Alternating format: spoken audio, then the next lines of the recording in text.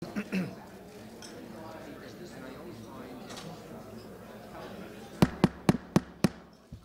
afternoon and welcome to the National Press Club. My name is Jerry Zaremski, and I'm the Washington Bureau Chief for the Buffalo News and President of the National Press Club. I'd like to welcome our club members and their guests who are here with us today, as well as the audience that's watching on C-SPAN. We're looking forward to today's speech, and afterwards I will ask as many questions as time permits. Please hold your applause during the speech so that we have as much time for questions as possible. For our broadcast audience, I'd like to explain that if you hear applause during the speech, it may be from the guests and members of the general public and not necessarily from the members of the working press. I'd now like to introduce our head table guests and ask them to stand briefly when their names are called. From your right, Ken Melgren, AP Broadcast Affiliate Relations Manager, head of the Radio and TV Museum in Bowie, Maryland, and a member of the Press Club's Broadcast Committee. Heather Forsgren-Weaver, Managing Editor of Satellite Week and Satellite Beat Reporter for Communications Daily.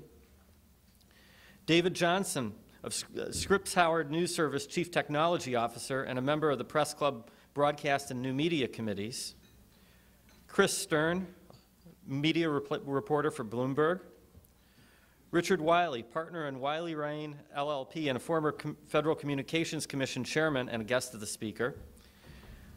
Sarah Williams, a Voice of America news anchor and a producer of the Press Club's XM radio broadcasts. Gary Parsons, chairman of the board of XM Satellite Radio and a guest of the speaker. Skipping over the podium, Angela Greiling-Keene of Bloomberg News, the chair of the NPC Speakers Committee. Skipping over our speaker, Ron Bajans of Kuwait News Agency and the Speakers Committee member who organized today's event. Joelle Frank, managing partner in Joelle Frank Wilkinson Brimmer Ketcher and a guest of the speaker. Jamila Bay, freelance radio reporter and a member of the Press Club Young Members Committee and our Professional Development Committee.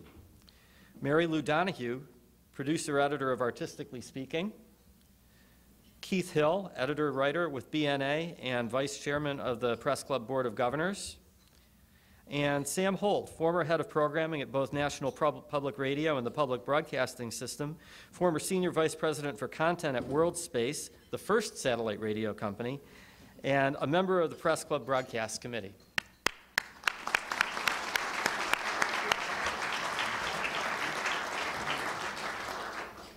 Our speaker today has reshaped the American radio industry, and he's not done yet. If Sirius Satellite Radio CEO Mel Karmazin gets his way, the two giants of satellite radio, Sirius and XM, will soon be one. That's a monumental change, and it's the sort of thing Karmazin has specialized in throughout his career. In the early 1980s, radio was largely a local enterprise, but then Karmazin took the helm of Infinity Broadcasting. Over the next few years, he built Infinity into a 180-station behemoth that, along with its rival, Clear Channel Communications, came to dominate the industry. Infinity came to dominate in part because of Karmazin's decision to hire a controversial New York DJ who had been fired by his previous employer for his vulgar on-the-air rants.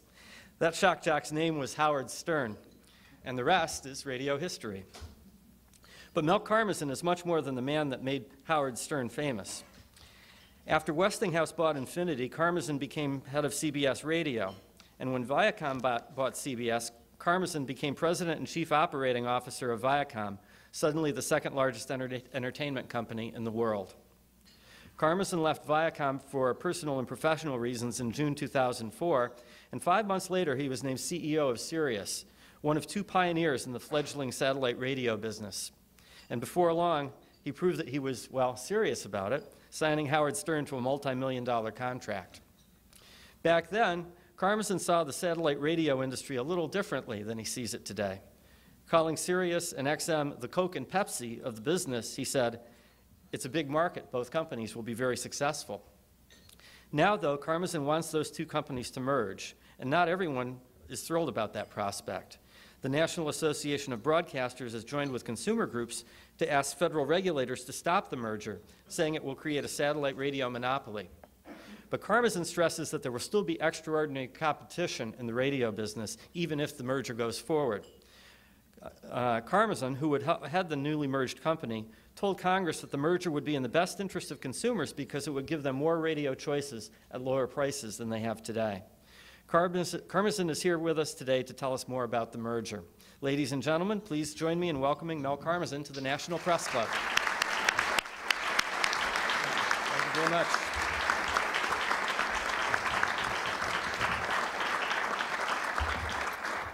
So, first of all, thank you very much.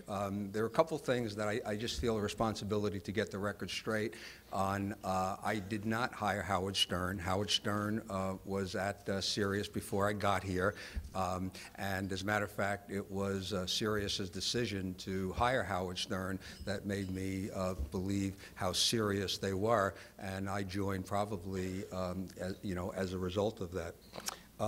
I really would like to thank you all for being here, and thank you, Jerry, for the opportunity that you're giving me. I'd also like to acknowledge, because I see him looking at me, former chairman of the FCC, Jim Quello, who's in the room, as well as Senator Laxalt, who is in the room, and thank you both for joining us today. I'm also, delighted to be here with Gary Parsons, chairman of XM Radio, and thanks to members of the National Press Club for giving me the invitation to speak to you today. I know there has been a great tradition in using this prestigious platform to speak on important matters, and we have some important matters that we're undertaking today, and we have a groundbreaking announcement that we can think of no better place to make than here at the National Press Club. In keeping with my long service in radio, I'd like to give you the headline right on the top.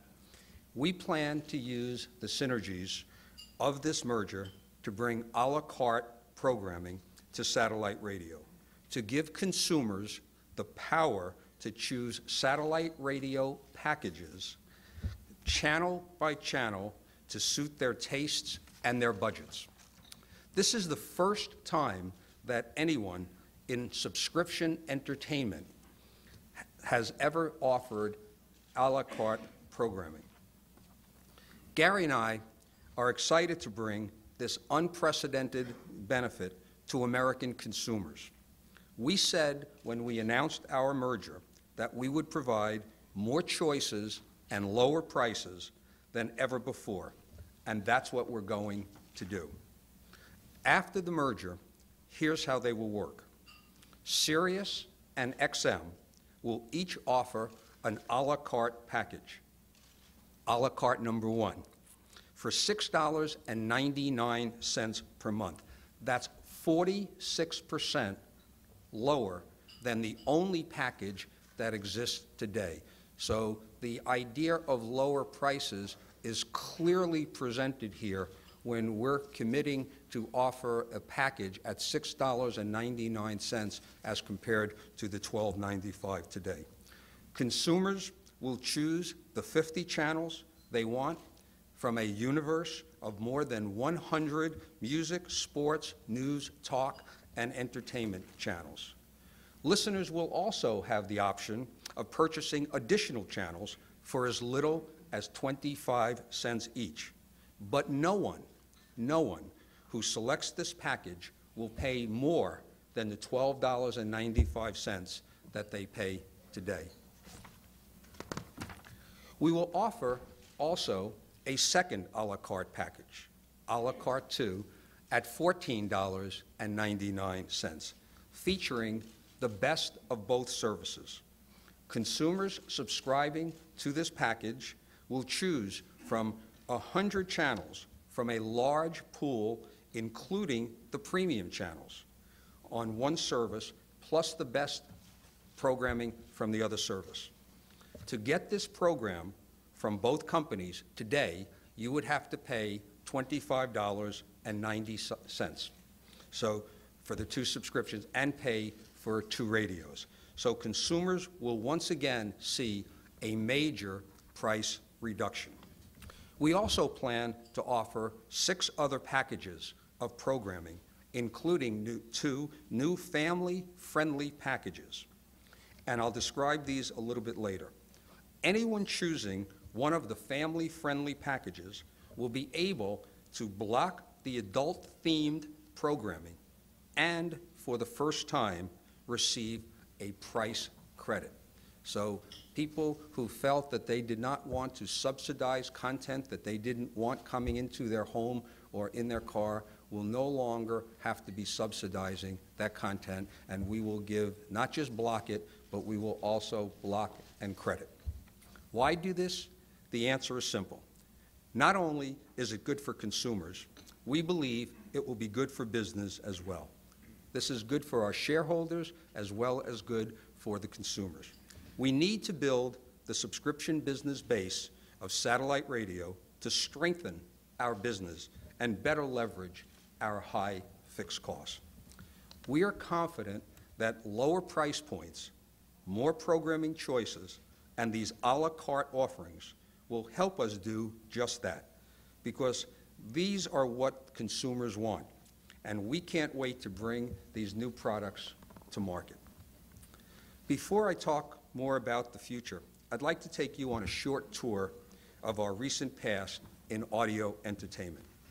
As was previously mentioned, I have been in the radio business my entire professional life, since I started selling radio advertising in 1967.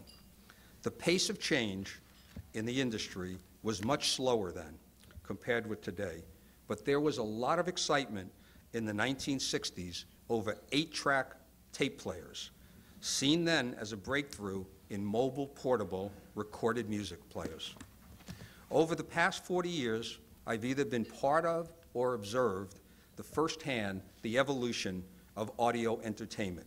First at WCBS in New York, followed by Metromedia, where I worked for John Kluge, then Infinity, later at CBS and Viacom, and now at Sirius. And I could say, without a doubt, that we are living in a truly unique time. History is likely to record this period as the revolutionary age in audio entertainment, a time when the only thing certain was rapid change. One thing is clear: with all of the audio choices available today, 2007 is a great year to be a consumer. For those of us in the business of delivering audio entertainment, it is also a very exciting time, full of challenge and opportunity. Just to think about this for a moment, many of the devices and technologies we hear so much about today, iPods and MP3 players, HD radio, the internet, entertainment delivered on cell phones, and more, did not even exist 10 short years ago when Sirius and XM first received their licenses. Moreover, rarely does a day go by without an announcement about new devices or technologies that promise more power, higher quality, greater versatility, and improved accessibility.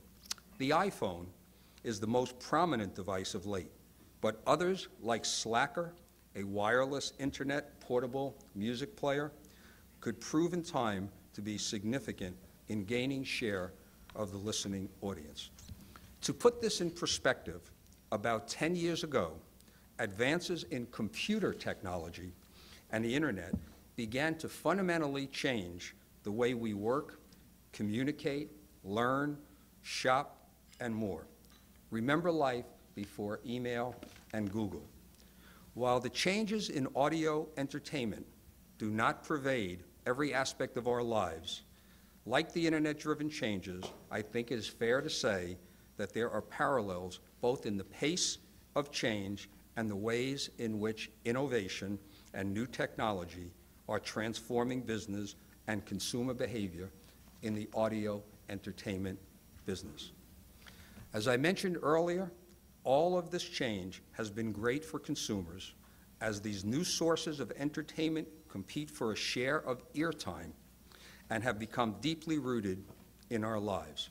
Today, 116 million Americans enjoy iPods and MP3 players, with most new cars now including built-in jacks. These devices will increasingly be fixtures in automobiles. There are 72 million people who are listening to internet radio each month, a number likely to grow as new wireless players make internet-delivered content accessible on the go. There are 23.5 million phones that are equipped with music players, a number likely to rise rapidly, spurred by the iPhone and the competitors that will develop to them.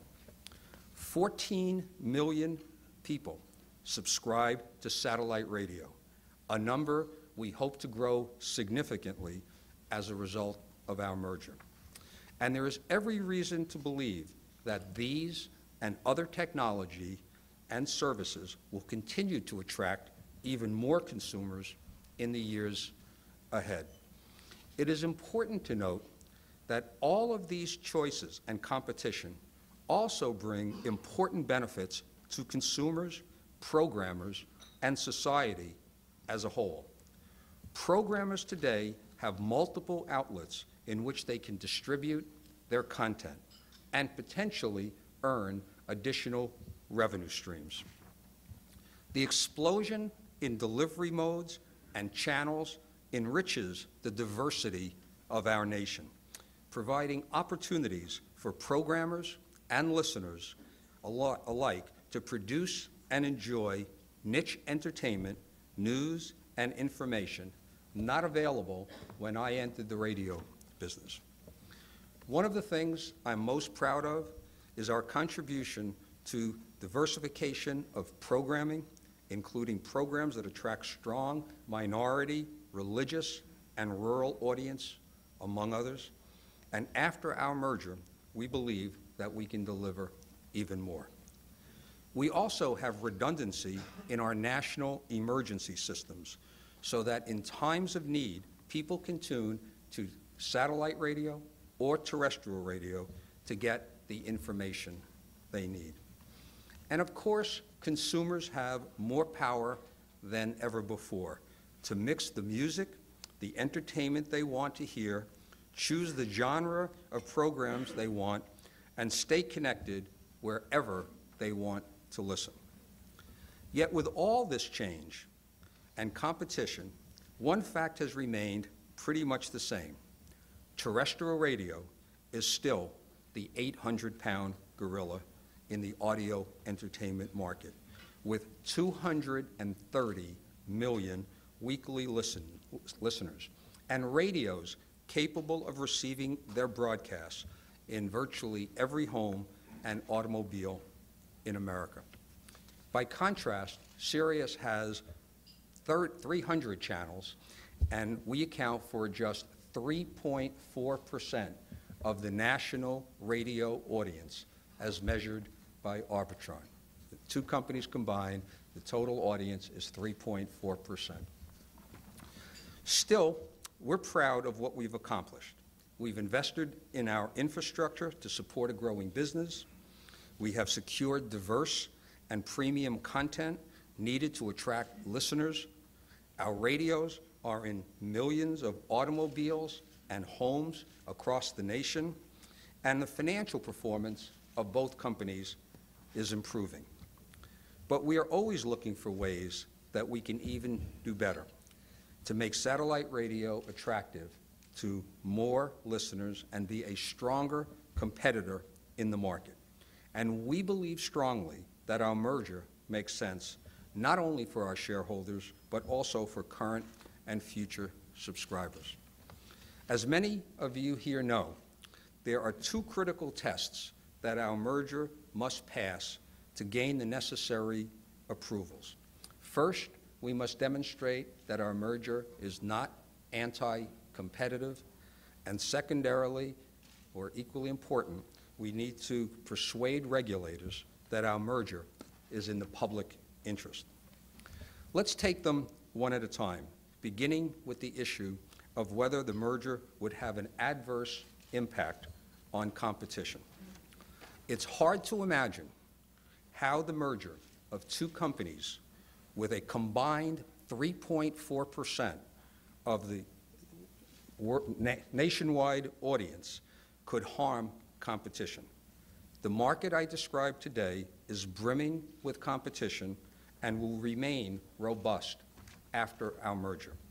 Some argue that a merged company would have incentives to raise prices, but that argument also falls flat given that our largest and most potent competitor is terrestrial radio, and that's for free. With our small market share, the way we must grow our revenues is by increasing our subscriber base.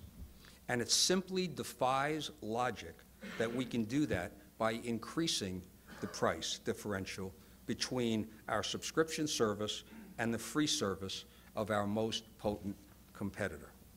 Today, with our announcement that prices are going down, not up, after the merger, we should finally put this false argument to rest once and for all.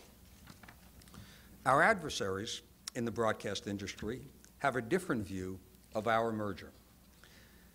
They claim satellite radio is a separate market and that satellite and AM/FM are not competitors. But the question all of you should ask is this: do you believe what the NAB and other broadcasters say about competition when their agenda is to block a merger and limit competition with their own AM/FM stations? Or do you believe what they say about competition in their own radio consolidation filings before the FCC and in the company's disclosures filing with the SEC? The fact is that the positions taken by broadcasters are not just in conflict with us, they are in conflict with themselves. While they tell the FCC to stop our merger because satellite radio is a distinct market, their public filings and statements elsewhere tell a different story. For example, Clear Channel Communications filed against our merger at the FCC. Yet in a recent SEC filing, they could not have been clearer that satellite radio is a prime competitor, and here's what they wrote. Clear Channel said, our broadcasting business face increased competition from new broadcast technologies such as broadband, wireless, and satellite radio, and new consumer products such as portable digital audio players.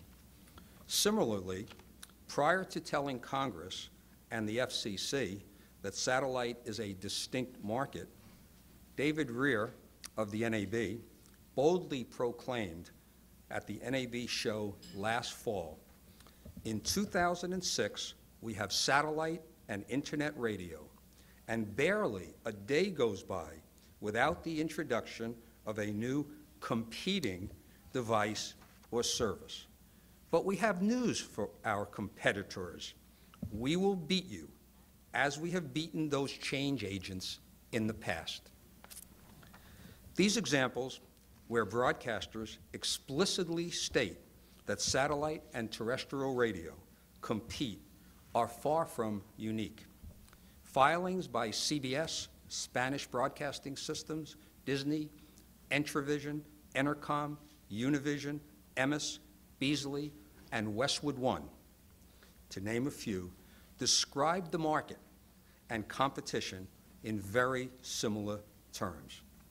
So when the broadcasters telling the FCC one thing about our merger and making contradictory statements elsewhere, the picture becomes very clear. The NAB and its allies do not oppose the merger of XM and Sirius because it will diminish competition overall. They oppose it in order to limit their competition. Indeed, this is the very same position the NAB has taken repeatedly over the years. In 1990, in 1992, in 1994, in 1995, and in 1997, when it tried to block or stop satellite radio from competing with terrestrial radio. So let me return now to the consumer benefits of our merger and how this merger is in the public interest. From the day we announced our merger on February the 19th, we said that the combination of the two companies would lead to more choices and lower prices for consumers, and that no one would pay more for the services they have today. We based these promises on our belief that the merger would create significant efficiencies, providing both the resources and the flexibility needed to offer more programming choices and more price points for consumers. Many independent analysts have written that the merger will produce considerable merger-specific savings. They have said that near-term savings are estimated in the hundreds of millions of dollars per year, while the long-term cost savings are estimated to be in the billions of dollars.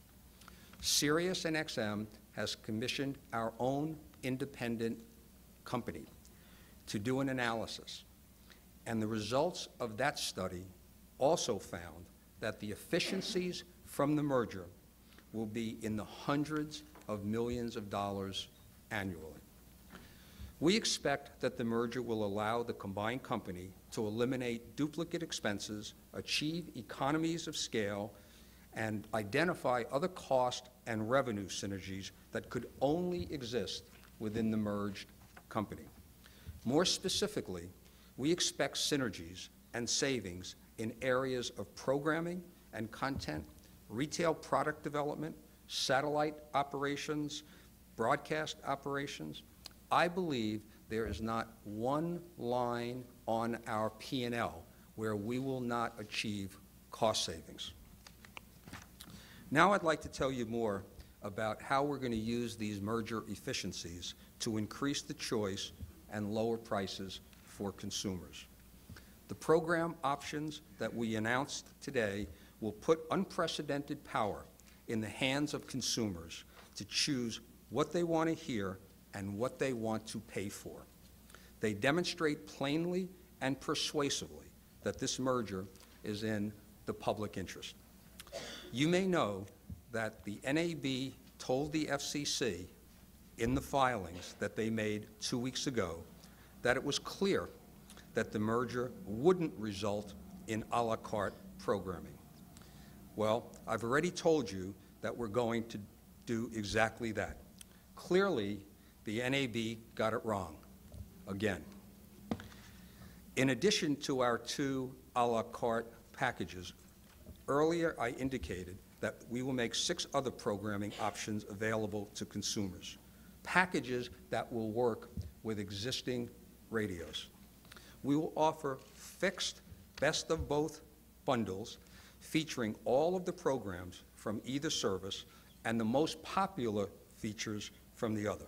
The monthly cost for this service will be $16.99, 34% lower than the $25.90 that consumers have to pay today. We will also offer a family-friendly package of each service at $11.95 a month. That excludes all the adult-themed programming from the current channel offerings and reflects a price credit from the $12.95 package. In addition to this lower price family-friendly tier, we will also offer a family-friendly best of both package that adds select channels from the other service for $14.99, reflecting a credit as well.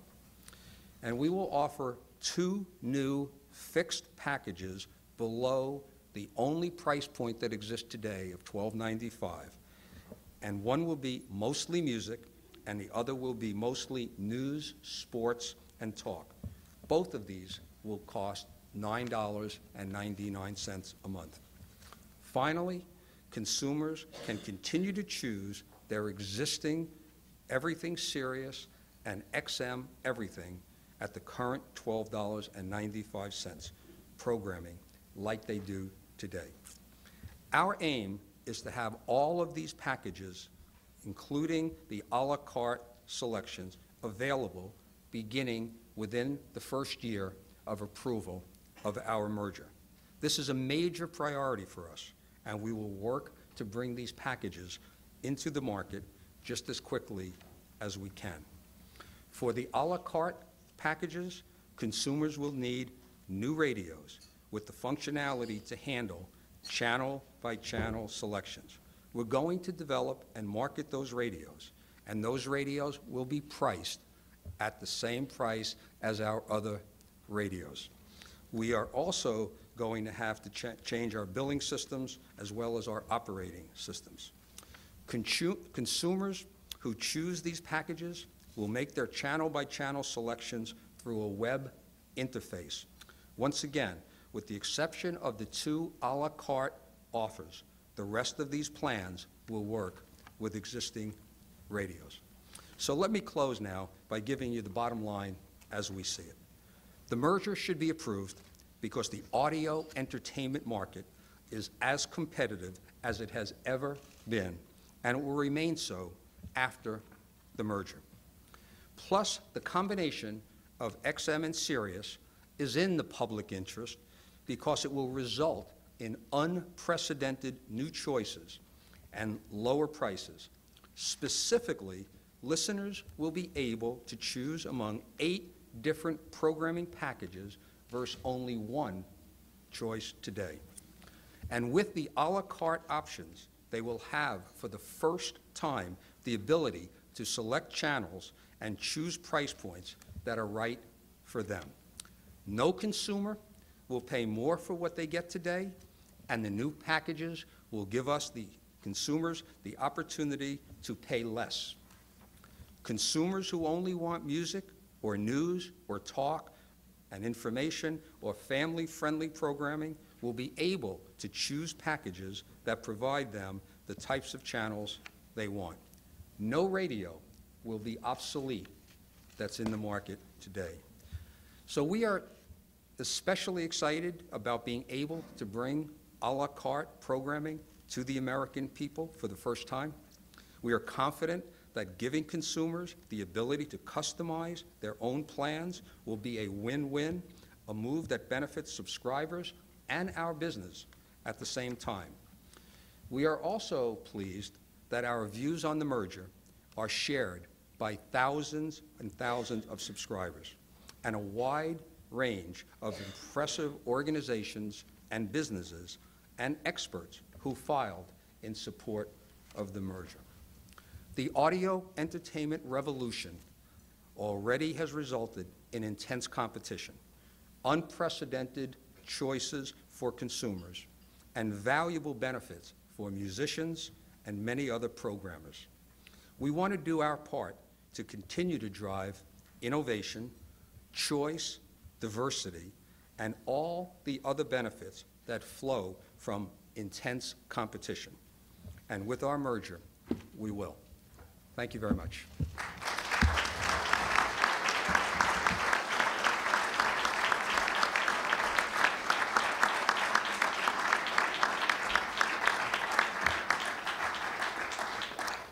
We now have lots of questions about the proposed merger, starting with this. Do you think you've now done enough to get this merger through the FCC and the DOJ? Well, we believe that the merger should be approved for the 2 reasons that I mentioned earlier. I don't think it has anything to do with whether, we have done enough.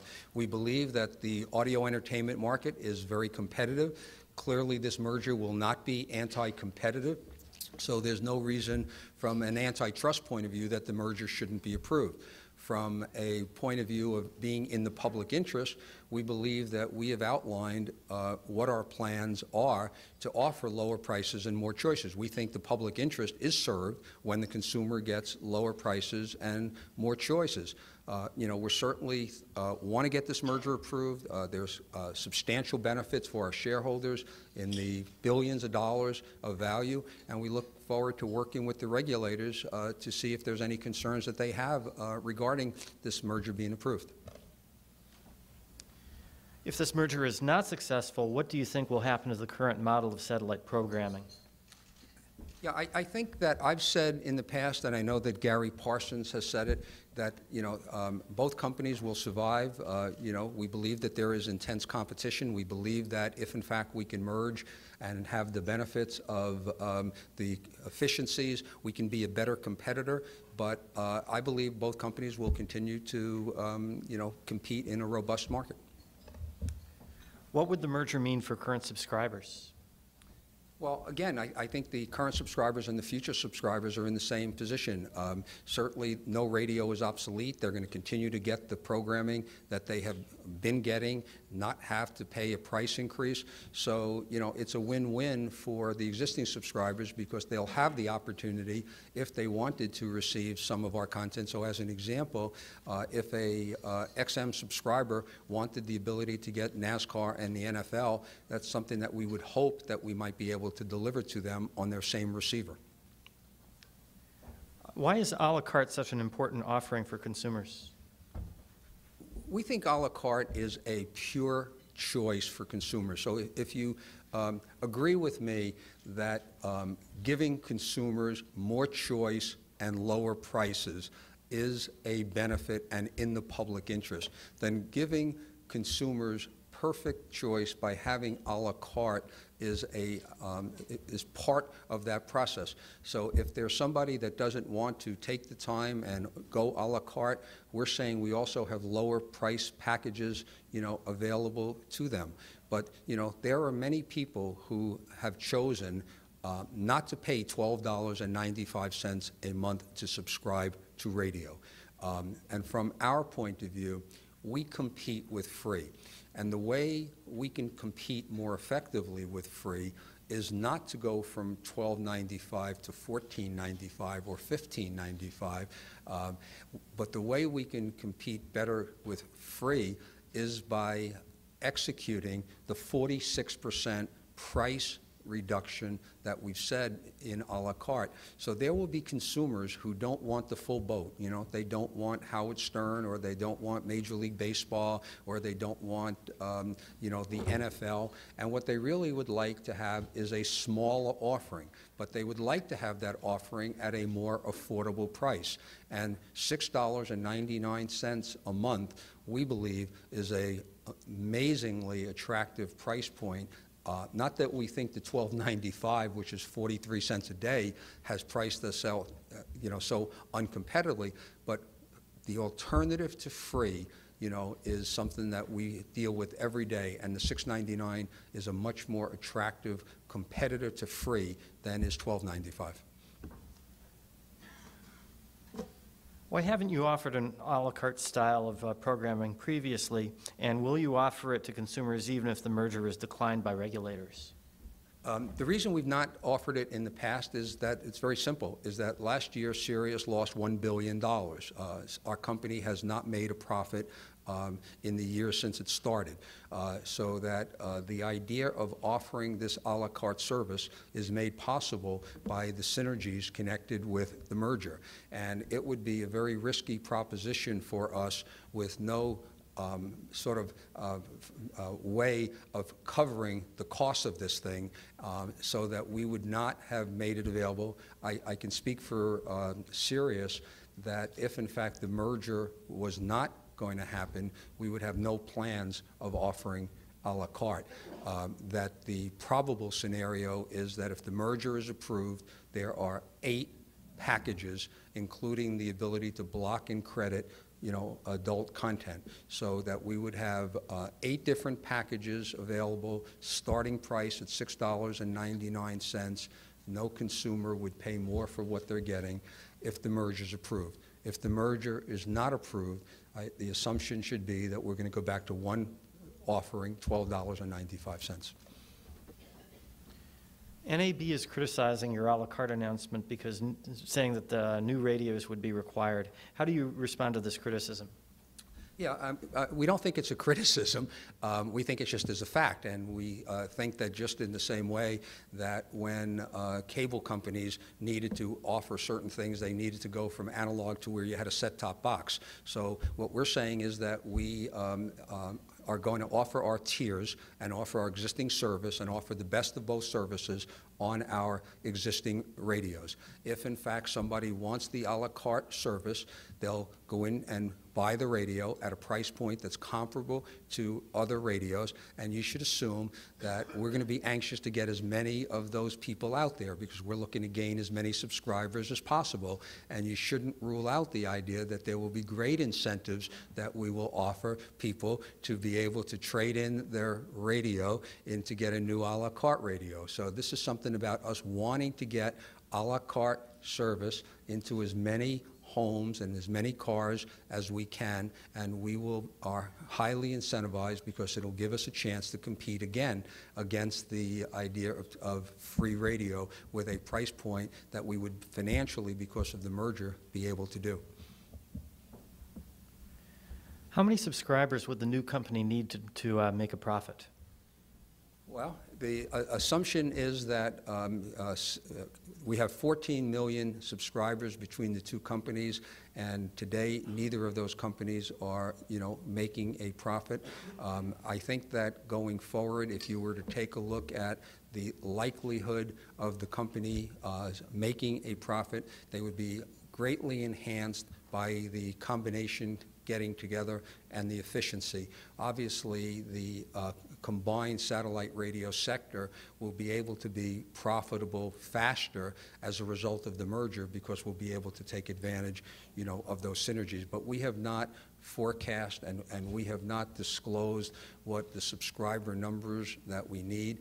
Our hope is that we'll be adding a lot more subscribers at $6.99 as a result of the merger as compared to the $12.95. So, we would need a good number of subscribers. I am confident that Sirius, and I know Gary shares that confidence, that in the future we will be profitable companies, even if the merger doesn't happen. But we can't comprehend why the merger shouldn't happen because of the fact that we are dealing in a very competitive, robust market of audio entertainment. Why should these two satellite radio companies that reach 3.4% of the audience not be permitted to merge? Therefore, we meet the competition argument, and it would just be a shame if the merger didn't happen for the consumers not to get the benefits of all of these lower prices that we're talking about giving them as a result of the efficiencies from the merger. How long do you think it will take before satellite radio becomes the 800-pound gorilla it's been predicted to become? Hopefully soon, if that were ever to happen. I've been in the radio business for a long time, and we were talking earlier today about KDKA, in Pittsburgh, an AM radio station that started in 1926. And when FM radio and television and all of this technology came about, the terrestrial radio business is still a very big, terrific business. There's about $21 billion there. Anywhere between 95 and 97% of all Americans still listen to radio. When satellite radio is advanced even more than it is, it's still going to be aligned with AM and FM. Terrestrial radio is not going to go away. An awful lot of people rely on radio or should rely on radio, or radio should be responsive for providing more local programming. And we think that if I were back in my days of being in the terrestrial radio business, I don't think it would be hard for me to compete with satellite radio. I would just focus on local more than national. And I think that we will coexist. There'll be an AM button in your car. There'll be an FM button in your car. There'll be a satellite radio button in your car. You'll have a cell phone in your car that will have audio content. You'll have your MP3 player in the car. You'll have HD radio in the car. And there'll be all of this competition. And the one who wins in that environment is the consumer. And that's the way it should be. How about the future of HD radio? I think HD radio is something that is expanding. There are about 1,350 radio stations across the country that are broadcasting in HD. Again, that's another competitor that satellite radio has.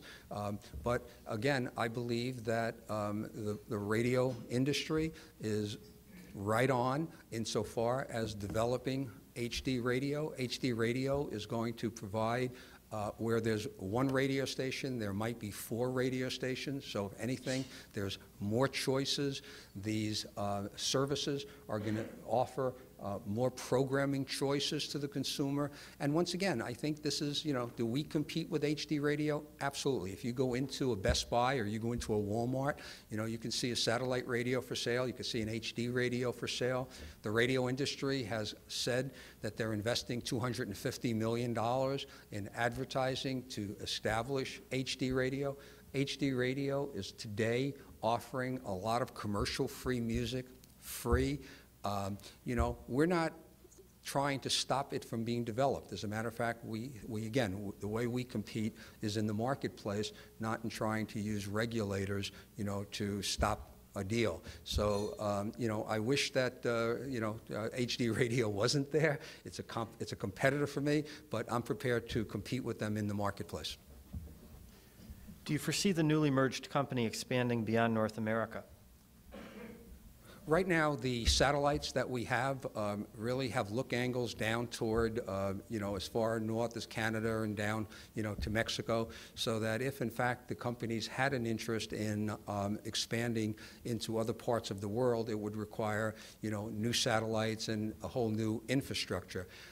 From my point of view, we've not had any conversations with our, friends over at XM, but it's been 17 years since Sirius first formed as a company, and we still have not made a profit. So before we have any ideas to go into any other parts of the world, we're going to really want to see us become a very profitable company before we take another 15 or 17 years to invest in an infrastructure that's required. So if you think about our business, and we talked about a lot of the money that we've lost, but it's understandable, because before we can get our first subscriber, we had to buy 4 satellites. So we paid, about $1 billion to launch 3 of our 4 satellites. We have a ground spare in place. We had to attract all of the programming, because somebody isn't going to subscribe to satellite radio without the programming. So we had to make all of our programming investments. We had to make all of our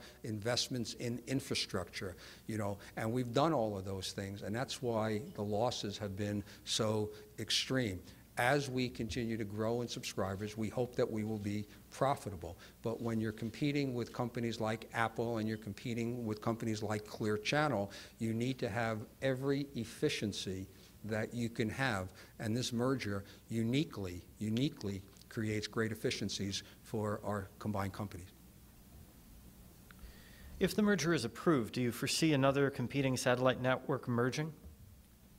Well, there's spectrum out there, there's DBS, there's spectrum that's out there in a whole bunch of different areas. The broadcasters are giving up their analog spectrum. There's WCS spectrum that's out there. I can't tell you that anybody would need to compete with us in the satellite business. They can compete with us in the internet business. It's sort of all converging into that car. And whether or not, when you're driving in your car, whether you're getting your signal from the satellite, or you're getting it from terrestrial radio, or you're getting it on your iPod, or you're getting it on WiMAX, it's all audio entertainment content. And I think it's less important as to, whether or not it be satellite or anything else. There will be, when the two companies combine, believe me, there will be a risk factor in our statement that talks about all of the competition that the combined satellite radio company will still compete with. How does satellite radio counter the growing use of iPods and other MP3 players? And do you find that consumers forsake radio for downloadable music and programming? So once again, even by the nature of the question, it's clear that we're competing in satellite radio with this other technology. I happen to be a big believer in the radio business. And I believe that, yes, there are these other devices, and yes, they are issues that are concerned, but at the end of the day, content is what's going to drive the ability of one company to prevail against other companies. And the fact that there are all of these technology opportunities out there gives content providers the opportunity to become even more and more important. And we at Sirius and XM are focused on providing the consumer with that best content. And as long as we can continue to do that, we can certainly be a very viable competitor. But, you know, it certainly is a whole lot more complicated today, you know, to compete with all of these choices that are out there than it was when I first started, and it was principally AM radio, and then FM was just starting. So it was a lot easier to compete with that than it is to compete today with all of this technology. Again, I've said it a couple times today, the consumer is the big beneficiary of all of that choice, and that the market needs to be looked at differently than it was looked at, let's say, 10 years ago, when a lot of this technology wasn't there. And for anybody to think that satellite radio is not competing with all of these other devices that you've talked about either has an agenda or just doesn't have an understanding of what the marketplace is like today. How critical to the success of satellite radio is it to get the product into automobiles? And once you do that, how do you compete with the hyper-local content that's provided by traditional radio? We think that the automobile is crucial to the success of audio content. If you think about radio, it's been principally an out-of-home medium. You know, when you think about the home, there's a lot of other competition. You know, you're sitting there with the internet, you're sitting there with television. So, you know, in the car when you're stuck coming to work in the morning, that is sort of the holy grail, you know, of radio. So getting car companies to put satellite radio in was a major chore and a major accomplishment that the companies have. Car companies are today putting satellite radio in. Car companies today are also putting in jacks for your MP3 player. Car companies today are also putting in HD radio. Every single car has an AM FM radio. So, you know, there is a tremendous amount of competition in the car, not just from satellite radio, in spite of satellite radio success in getting into the car. One of the things that, you know, if you think about it, there's about 243 million cars on the road today. And very few of those obviously have satellite radio in them. So in the case of AM/FM radio, virtually every one of those 243 million cars have AM and FM radio. So, you know, competing with the radio industry is a very challenging, difficult one. We're not looking to eliminate them. That's just not even a possibility. But competing with local is something that we have no great agenda to do. You'd go to your local AM or FM radio station for your local content, and you'd go to your satellite radio for the kind of content that we offer. Earlier this year, Sirius dropped its only public service channel, C-SPAN Radio, from its lineup. Why did you take C-SPAN away, and what is your commitment to public service? Yeah, well, we have a strong commitment to public service, and you know, we dropped C-SPAN because we had a contract dispute on our ability to preempt some of the content that we wanted to preempt on the weekend to accommodate some other programming. That, you know, it doesn't represent any lack of commitment towards C-SPAN. It's a great service. Hello, C-SPAN. You know, you know, and anybody who's listening on XM can hear C-SPAN still. You know, it's just that we had a contract dispute, and if in fact C-SPAN was interested in resolving that contract dispute, we'd be anxious to have them back. It's a great service, and we would hope to be a partner with them in the future. Has the pending merger stalled the enrollment of new subscribers for the two companies, given that consumers may worry about the equipment that they would be getting if they subscribed now and whether it would still be useful? So I've heard that feedback, from some of the people who call on retailers who say that there is some confusion in the marketplace, and that people are either confused about what's happening or holding off on what's happening. But in my opinion, we're still adding. We have our earnings call next Tuesday, so I don't want to talk too much about it today. But that we're still adding a significant amount of subscribers, and we'll continue to add them. But anytime when there is some confusion out there, that's not necessarily good news. I'll take the other side of the argument, is that if people are talking about satellite radio, that is good news. So there may be some confusion, but on the other hand, there is more talk about satellite radio in connection with the merger. Would you give Don Imus another chance?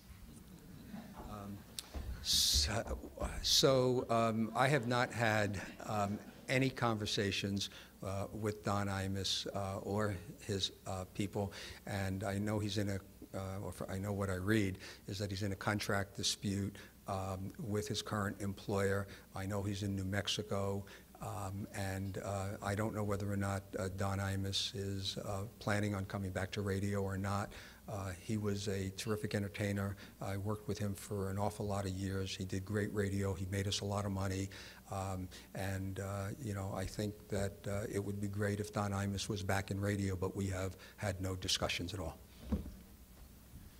We're almost out of time, but before I ask the last question, there are a couple of other important matters to take care of. First of all, let me remind the audience of our future speakers. On Wednesday, First Lady Laura Bush will be here to discuss her recent trip to Africa, and her speech will be titled, "Why Africa?"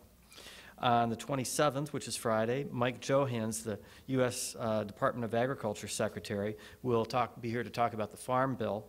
And on August 1st, Senator Joe Biden of Delaware will be here to give a speech titled Promises to Keep.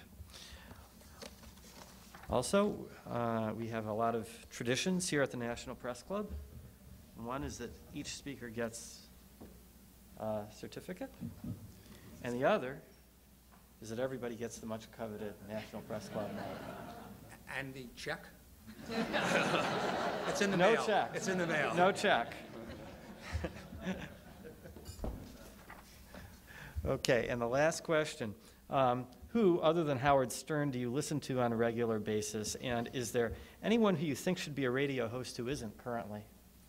Well, I unfortunately spend my time listening to satellite radio and terrestrial radio more for business than for my personal enjoyment. So I get an opportunity to listen to a whole bunch of channels. So I'm a news junkie, so I listen to a lot of our news channels. I still listen occasionally to terrestrial radio, by the way.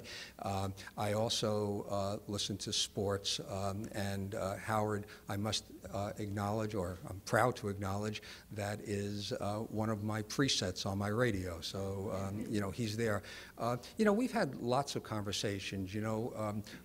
Would it be a good idea to have David Letterman, on radio? You sort of take a look at the performers. There have been people who say, gee, Rosie O'Donnell ought to, be on radio. I can tell you that from a Sirius point of view, we have our program lineup is complete. We have plenty of sports, plenty of news, plenty of music, and we don't think that there is a missing piece in our puzzle. We continue to look for opportunities, so we just recently announced that we have a channel that's 24 hours a day, 7 days a week for the Catholic Church. Cardinal Ergen provided us with that channel. Again, a niche that's not available on terrestrial radio. You can't get 24-hour, 7-day-a-week programming like we're offering in every market, that we're offering it in. We added a Seriously Sinatra channel with the Frank Sinatra estate. This summer, we're going to add a 24-hour, 7-day-a-week Grateful Dead channel for you deadheads in the audience. So, I think that there will constantly be a evolution and an addition, of programming, but there's no big missing piece that's not part of our service today. Thank you very much.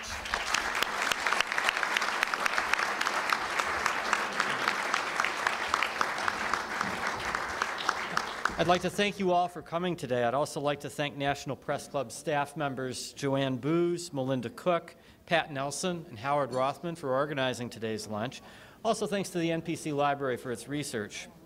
The video archive of today's luncheon is provided by the NPC's Broadcast Operations Center. Broadcast tapes and transcripts are available by calling 1-888-343-1940. Thank you. We're adjourned.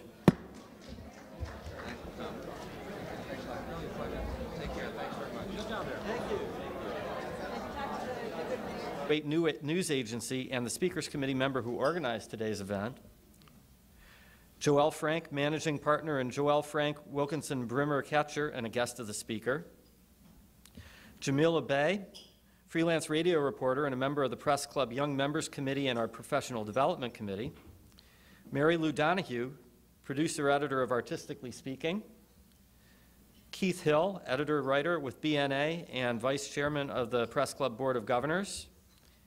And Sam Holt, former head of programming at both National Public Radio and the Public Broadcasting System, former senior vice president for content at WorldSpace, the first satellite radio company, and a member of the Press Club Broadcast Committee.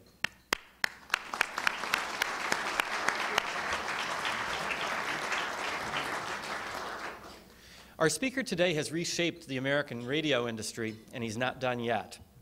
If Sirius Satellite Radio CEO Mel Karmazin gets his way, the two giants of satellite radio, Sirius and XM, will soon be one. That's a monumental change, and it's the sort of thing Karmazin has specialized in throughout his career. In the early 1980s, radio was largely a local enterprise, but then Karmazin took the helm of Infinity Broadcasting. Over the next few years, he built Infinity into a 180-station behemoth that, along with its rival, Clear Channel Communications, came to dominate the industry. Infinity came to dominate in part because of Karmazin's decision to hire a controversial New York DJ who had been fired by his previous employer for his vulgar on-the-air rants. That shock jock's name was Howard Stern, and the rest is radio history. But Mel Karmazin is much more than the man that made Howard Stern famous. After Westinghouse bought Infinity, Karmazin became head of CBS Radio. And when Viacom bought CBS, Karmazin became president and chief operating officer of Viacom, suddenly the second largest entertainment company in the world. Karmazin left Viacom for personal and professional reasons in June 2004, and 5 months later he was named CEO of Sirius, one of two pioneers in the fledgling satellite radio business. And before long, he proved that he was, well, serious about it, signing Howard Stern to a multi-million-dollar contract. Back then, Karmazin saw the satellite radio industry a little differently than he sees it today. Calling Sirius and XM the Coke and Pepsi of the business, he said, "It's a big market. Both companies will be very successful." Now, though, Karmazin wants those two companies to merge, and not everyone is thrilled about that prospect. The National Association of Broadcasters has joined with consumer groups to ask federal regulators to stop the merger, saying it will create a satellite radio monopoly. But Karmazin stresses that there will still be extraordinary competition in the radio business, even if the merger goes forward. Karmazin, who would head the newly merged company, told Congress that the merger would be in the best interest of consumers because it would give them more radio choices at lower prices than they have today. Karmazin is here with us today to tell us more about the merger. Ladies and gentlemen, please join me in welcoming Mel Karmazin to the National Press Club. Thank you very much.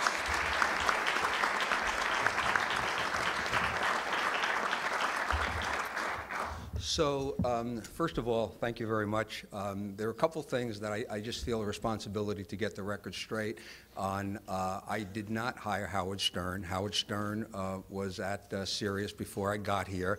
And as a matter of fact, it was Sirius's decision to hire Howard Stern that made me believe how serious they were. And I joined probably, as a result of that. I really would like to thank you all for being here, and thank you, Jerry, for the opportunity that you're giving me. I'd also like to acknowledge, because I see him looking at me, former chairman of the FCC, Jim Quello, who's in the room, as well as Senator Laxalt, who is in the room, and thank you both for joining us today.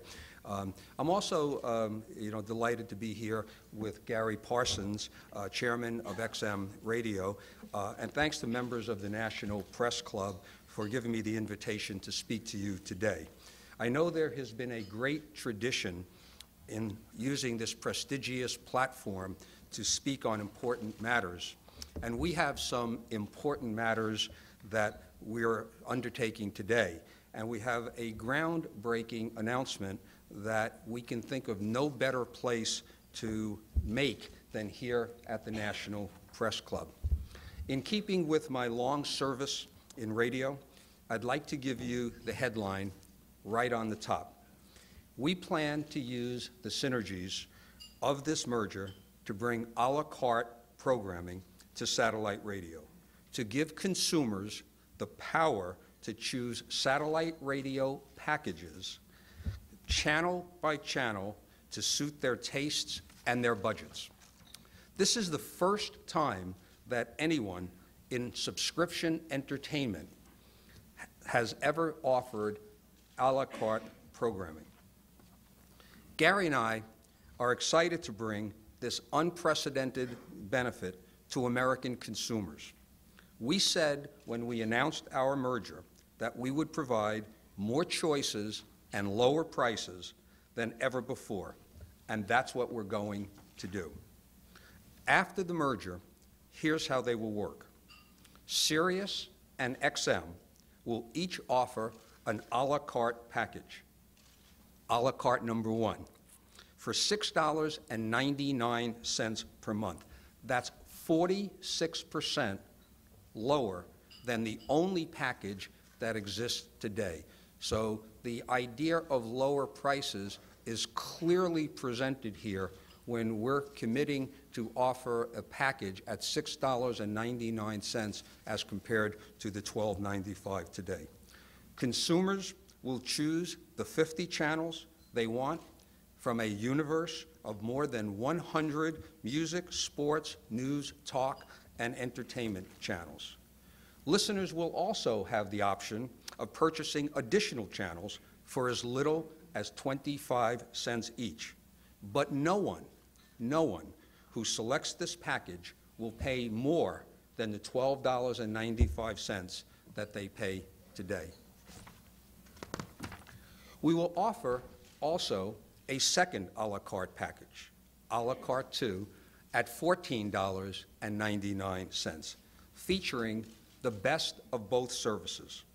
Consumers subscribing to this package will choose from 100 channels from a large pool, including the premium channels, on one service, plus the best programming from the other service. To get this program from both companies today, you would have to pay $25.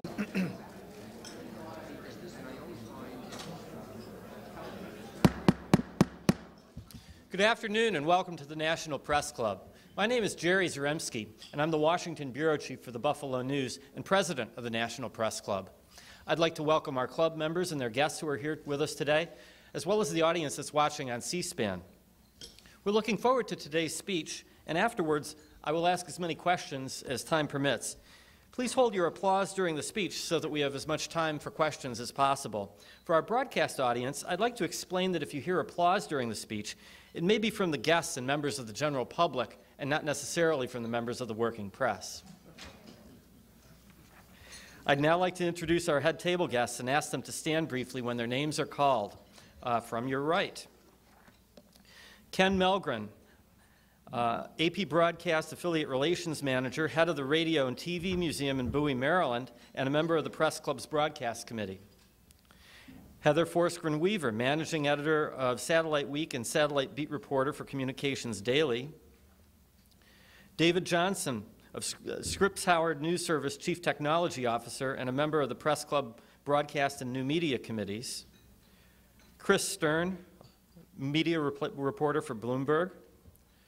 Richard Wiley, partner in Wiley Rain LLP and a former Federal Communications Commission chairman and a guest of the speaker. Sarah Williams, a Voice of America news anchor and a producer of the Press Club's XM radio broadcasts. Gary Parsons, Chairman of the Board of XM Satellite Radio and a guest of the speaker. Skipping over the podium, Angela Greiling-Keene of Bloomberg News, the Chair of the NPC Speakers Committee. Skipping over our speaker, Ron Bajans of Kuwait.